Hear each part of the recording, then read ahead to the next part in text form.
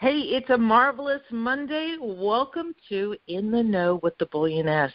I'm Maree, the Bullioness, a silver-level associate and a top recruiter at 7K Metals.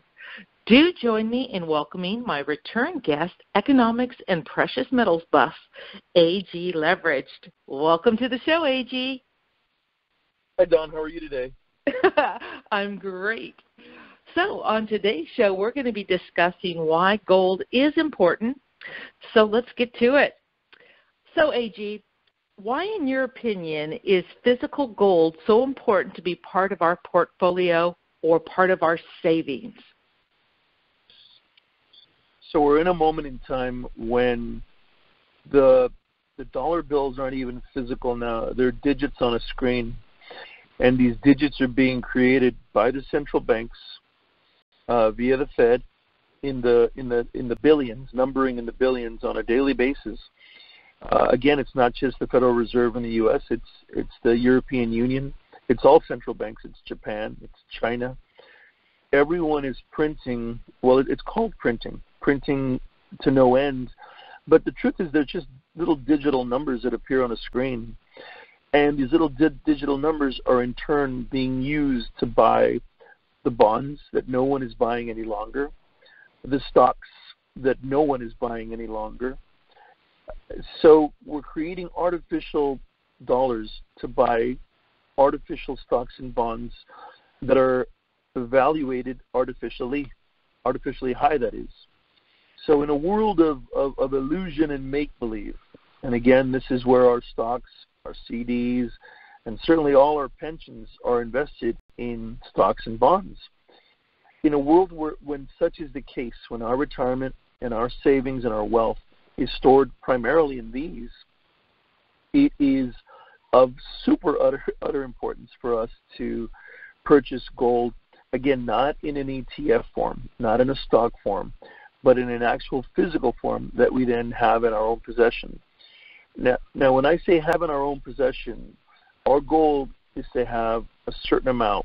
Naturally, once we achieve whatever desired goal amount we have in mind, we then perhaps take it to a second or third location that is outside of our reach and perhaps outside of our home where it's very safe.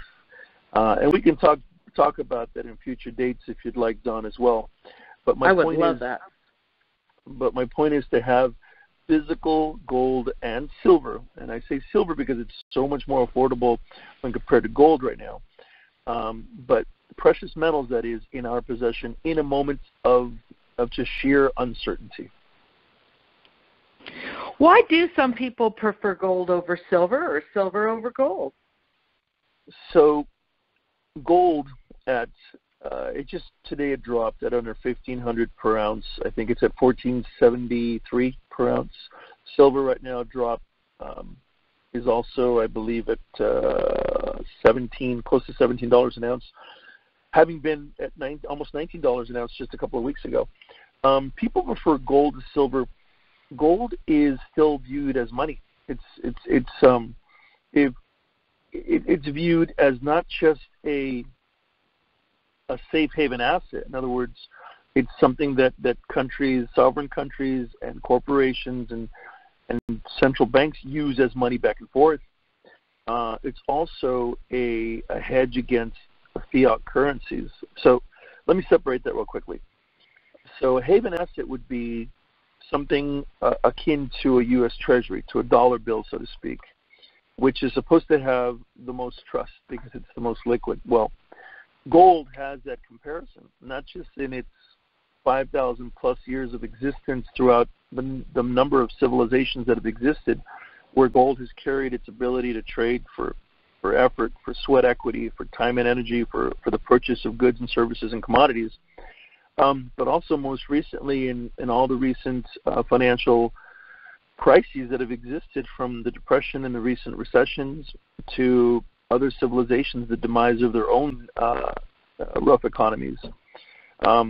Academic research proves that gold is a safe haven asset, especially in a moment like today when we're all headed towards, meaning all governments, are headed towards zero interest rates and now negative interest rates. We're in a world where it's estimated that there are approximately $250 trillion in global assets, in global debt, That is an enormous amount of debt. So certainly gold from that perspective is a safe haven asset. As a hedge against fiat currencies, what that means specifically is that you want to have it as a hedge against declining stock markets, declining bond markets. And like we said a moment ago, that's where the majority of our savings, 401k, deferred comp, pensions, IRAs, they're dependent on stock and bonds. So for those reasons, gold makes incredible sense as a hedge as well. Excellent. And can you go into, just for a moment or however long, what is the gold to silver ratio? What does that mean? It's the number of silver ounces that are purchasable when compared to gold. So right now, and I apologize, I'm not looking at the graph right now, but it's been at 83 to almost 90 ounces of silver for every 1 ounce of gold. Now that's enormously skewed. That is a recent idea. Recent meaning within the last, I'm going to say, 50 years, 50, 60 years. I just finished bringing up the word 5,000 years. So if we go to 5,000 plus years of gold and silver in existence, what has it been, the ratio for gold to silver? For the most part, it's been calculated based on the amount of silver ounces that come out of the earth for every number of gold ounces that come out of the earth. And that's been between 9 to 16 ounces of silver ounces, so every 1 ounce of gold. So why such disparity? Why that enormous range right now?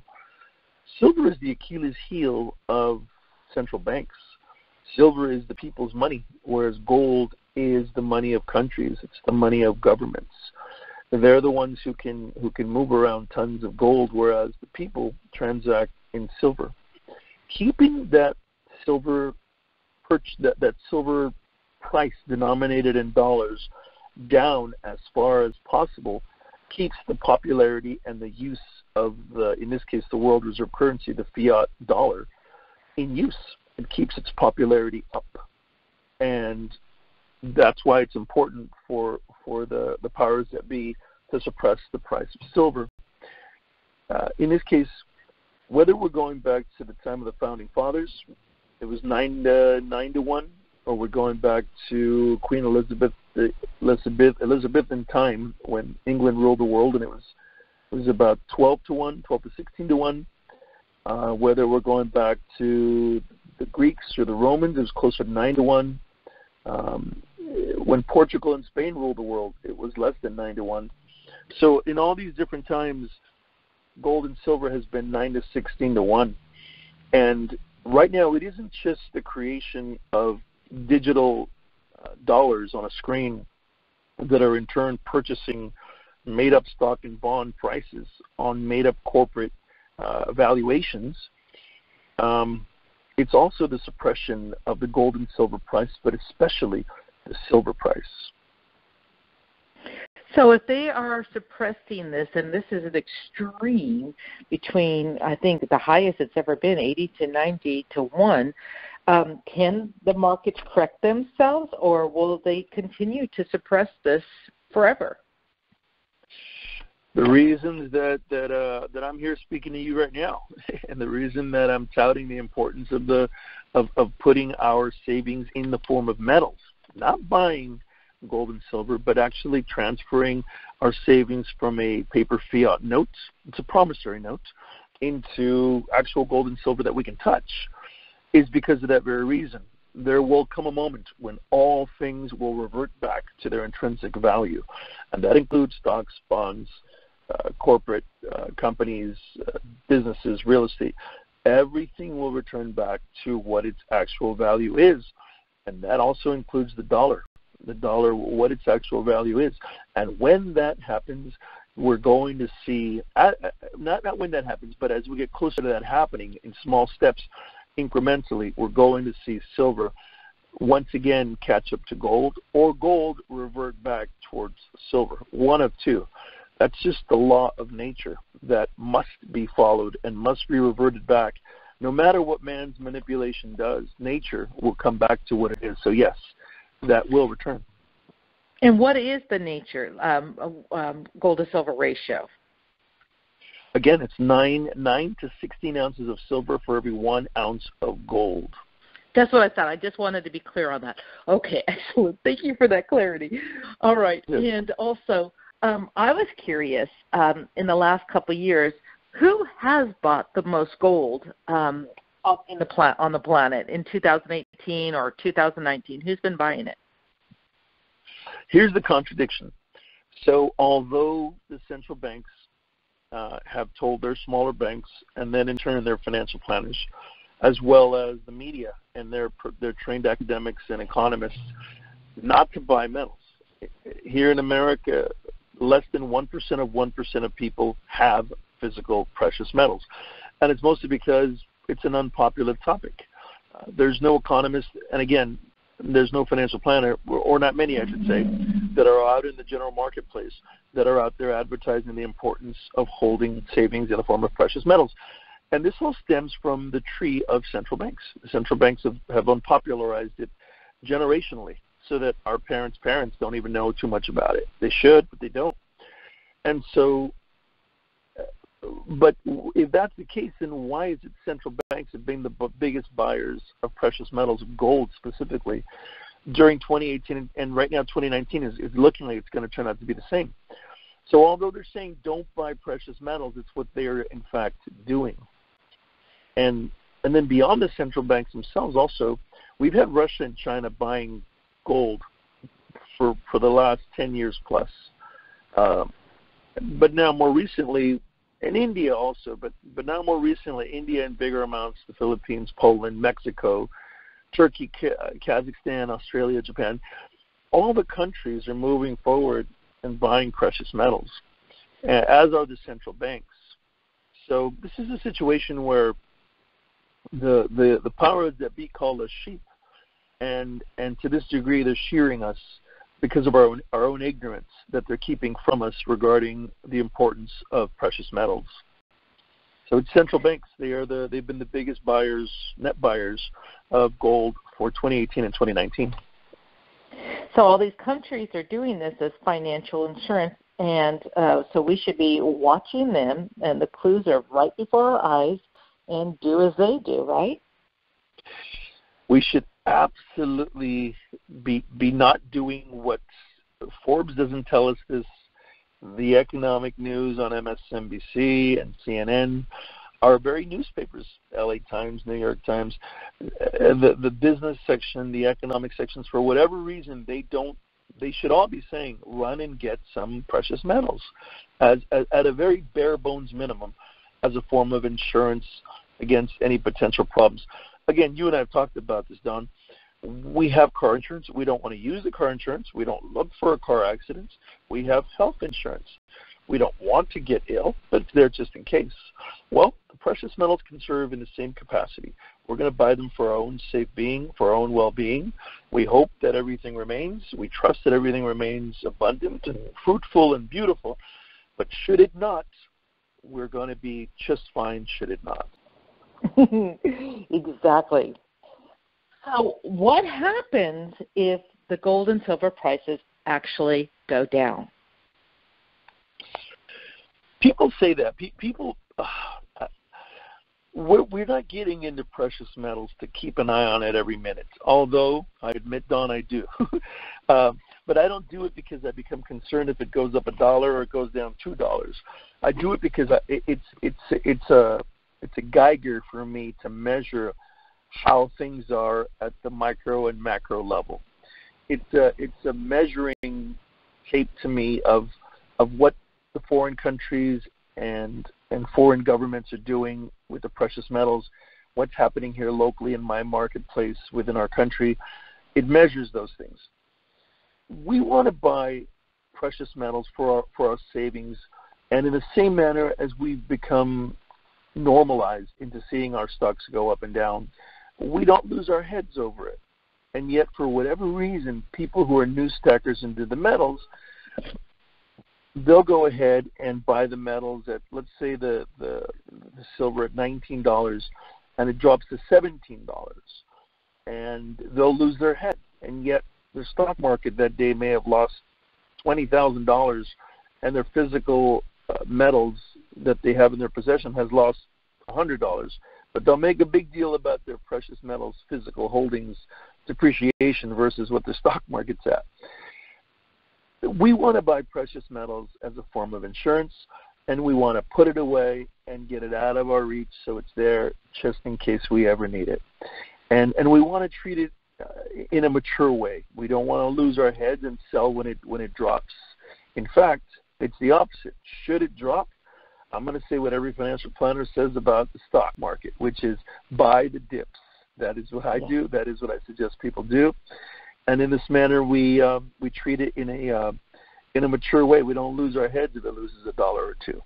So that's what. Now I know we're getting close to our time, but I do have another question. And if this one requires more clarification, then we can save it to the next show. But on the opposite end of it, right now, 1 to 3% of the population is buying gold and silver, like nobody. And so what if all of a sudden everyone starts buying gold and silver? What's going to happen?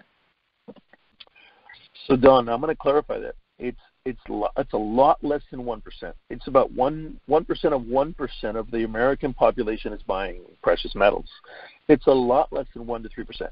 If it were 1 to 3%, right now the metals prices would be probably 3 times as high as they are, maybe more.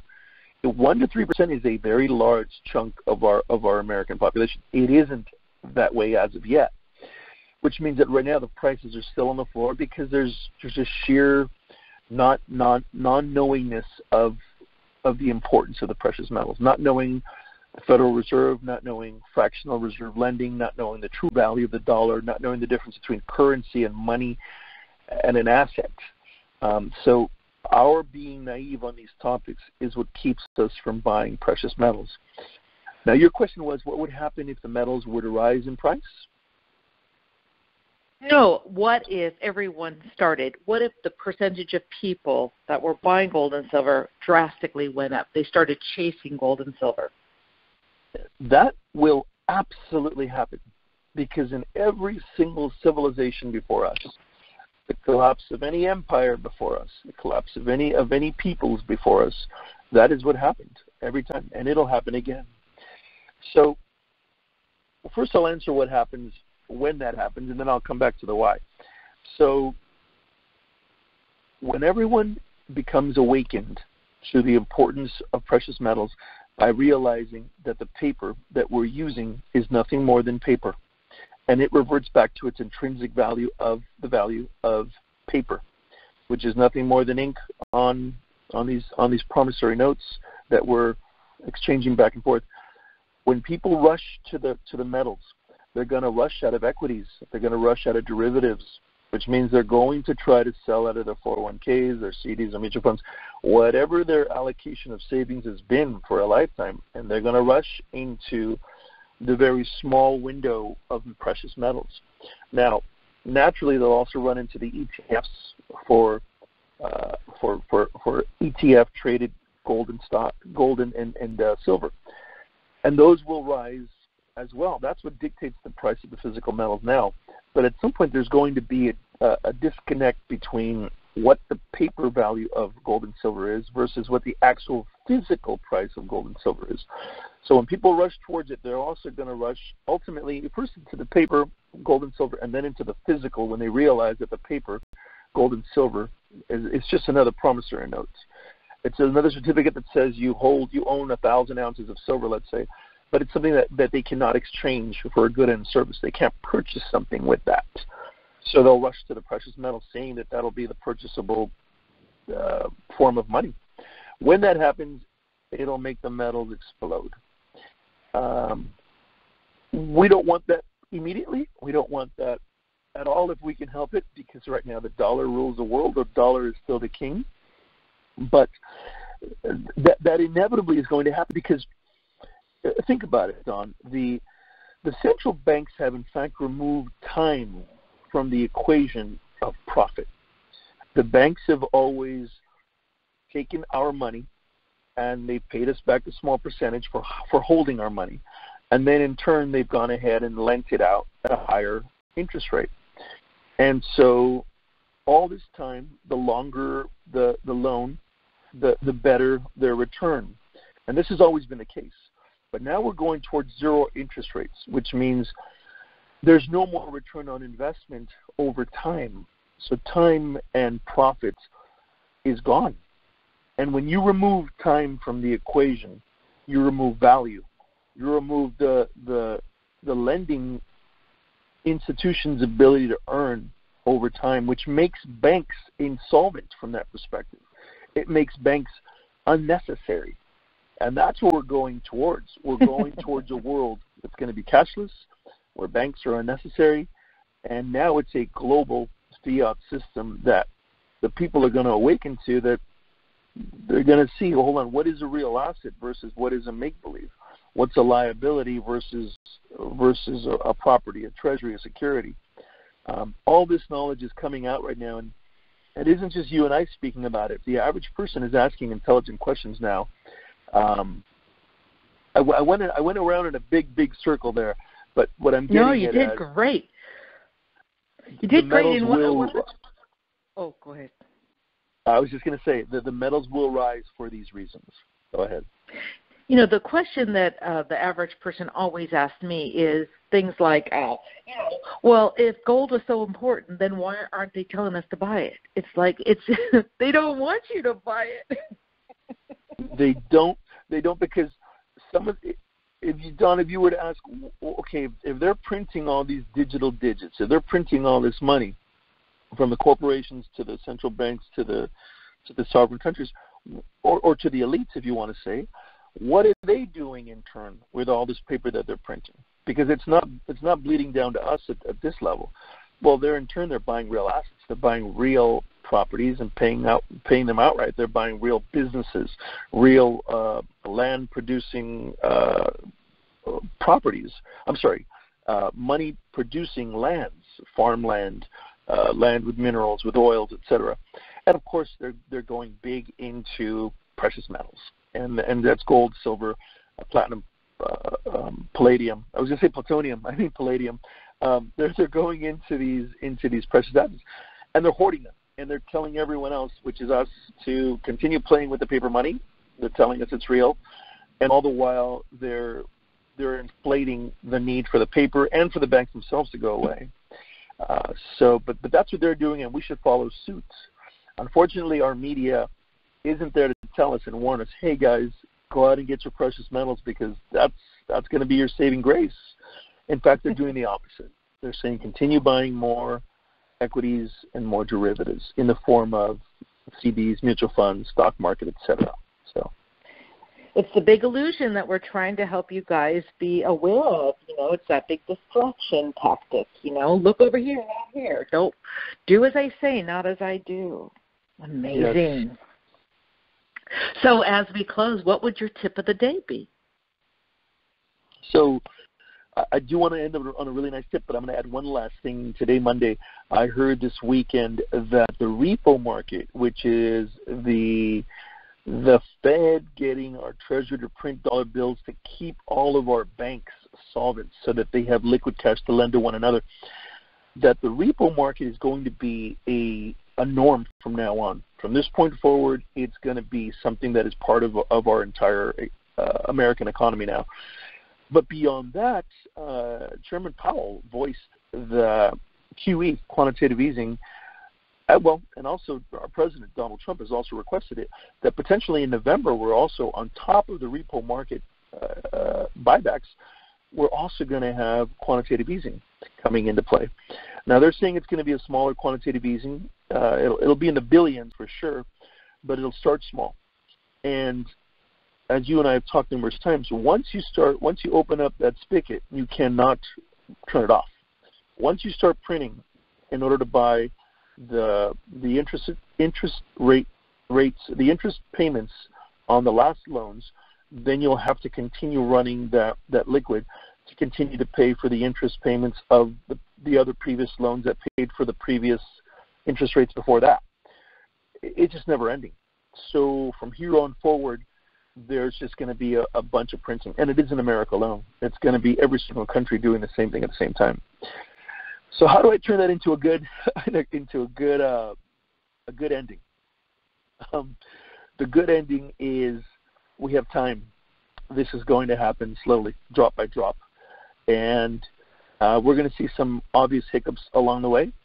But as this continues, we have time to protect ourselves, to be our own central bank, to act like them, to do what they're doing. They're buying precious metals. Let us not trust the experts. Let us be responsible for ourselves, because ultimately, like you and I have spoken, only we can save ourselves. No one is coming to save us. We have to be responsible for ourselves. We have to put on our, as they say, big boy pants and big girl pants, and take action. And that's why you and I are here. And through 7K Metals, we can help everyone basically help themselves. Correct, Dawn? Exactly.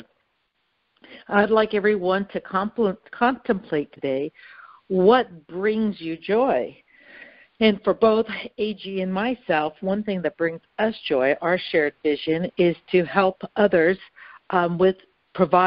help others by providing life-transforming and empowering information that can really shift their future for the better. And that's, as you can hear from the show, it's just so enlightening, so empowering, so thought-provoking.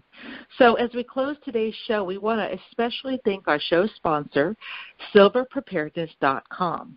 And when you go and visit that website, you're going to see some very thought-provoking information that's going to continue to answer those questions that have always pondered you and make sense of what's really going on behind the scenes with the dollar. So head over to silverpreparedness.com today, and guess what? The icing on the cake is if it feels like a fit to you, then AG Leveraged will also be part of that and be a mentorship program. So that's a win-win scenario for anybody, and you don't want to miss out on that. So thank you again so much for this amazing segment, AG, and your profound insights. And until our next segment, we'll leave you for this Monday. Be so happy that when others look at you, they become happy too. Bye for now.